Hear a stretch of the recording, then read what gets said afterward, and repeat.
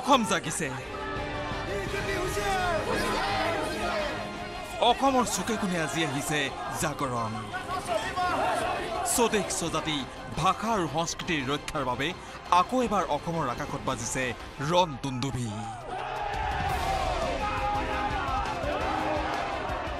অসম আন্দোলনৰ বাণী যেন আজি পুনৰ বৈছে প্ৰতিগৰাকী অসমীয়াৰ তেজে তেজে তেখেতে নীৰৱ ভূমিকা পালন কৰিছে তেখেতে কৈছে যে অসমৰ ছাত্ৰ বিঘ্নিত হোৱা কাম তেখেতে নকৰে কিন্তু তেখেতে স্পষ্ট কিয় নকৰে যে কোনো পধ্যেই অসম আৰু অসমীয়া জাতিৰ ৰক্ষাৰ স্বাৰ্থত কোনো পধ্যেই যে নাগৰিকত্ব সংশোধনী বিধেয়ক 2016 ইয়াত গৃহীত হ'বলৈ নিদিয়ে নাগৰিকত্ব সংশোধনী বিধেয়কৰ বিৰুদ্ধে জাগি উঠিছে অসমীয়াৰ সন্তানসকল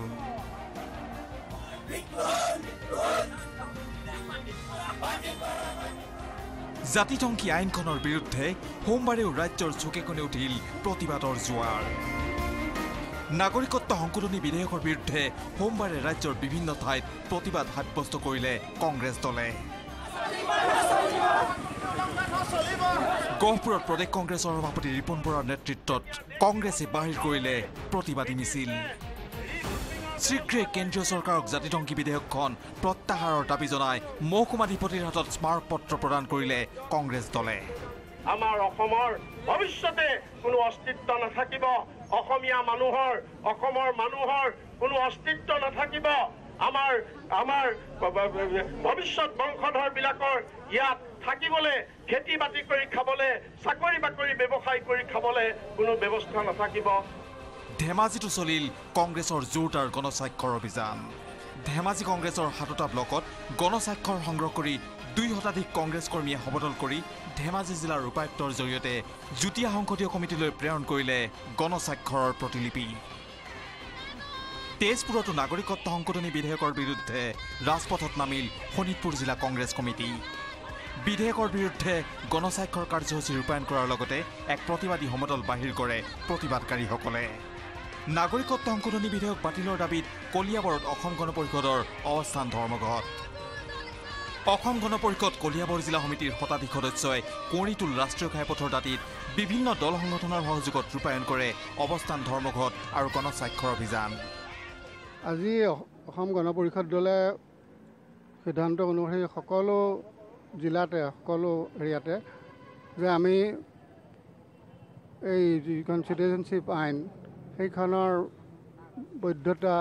আমি অস্বীকাৰ কৰিছোঁ মঙলদৈতো জয়ন্ত হাজৰিকা উদ্যানত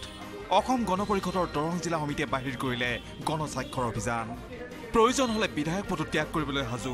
অভিযানত অংশগ্ৰহণ কৰি এই ঘোষণা বিধায়ক সত্যব্ৰত কলিতাৰ নাগৰিকত্ব সংশোধনী বিধেয়কৰ বিৰুদ্ধে দ্বিতীয় দিনত ভৰি দিলে কৃষক মুক্তি সংগ্ৰাম সমিতিৰ ধাৰাবাহিক আন্দোলন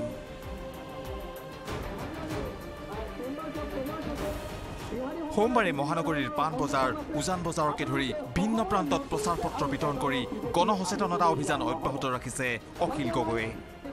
পথচাৰী আৰু যান বাহনৰ আৰোহীৰ মাজত প্ৰচাৰ পত্ৰ বিতৰণ কৰি জাতিধ্বংসী বিধেয়কখনৰ বিৰুদ্ধে মাৰবান্ধি থিয় হ'বলৈ আহ্বান জনায় কৃষক মুক্তিৰ সদস্যসকলে ৰাম মাধৱ ডাঙৰীয়াক চেলেঞ্জ কৰিছোঁ যে তেওঁ প্ৰত্যাহ্বান গ্ৰহণ কৰক তেওঁ কেনেকৈ অসমত হিন্দু বাংলাদেশীক বহুৱাব পাৰে কেনেকৈ 1,90,00,000 হিন্দু বাংলাদেশীক অসমত বহুৱাব পাৰে তেওঁ প্ৰত্যাহ্বান গ্ৰহণ কৰক অসমীয়া জাতি যদি দুৰ্বল বুলি ভাবিছে অসমীয়া জাতি যদি মৰি গ'ল বুলি ভাবিছে তেতিয়াহ'লে তেওঁ ভুল কৰিছে জাতি ৰক্ষাৰ স্বাৰ্থত তিনিচুকীয়াত সমূহীয়া মুণ্ডন কৰিলে শতাধিক লোকে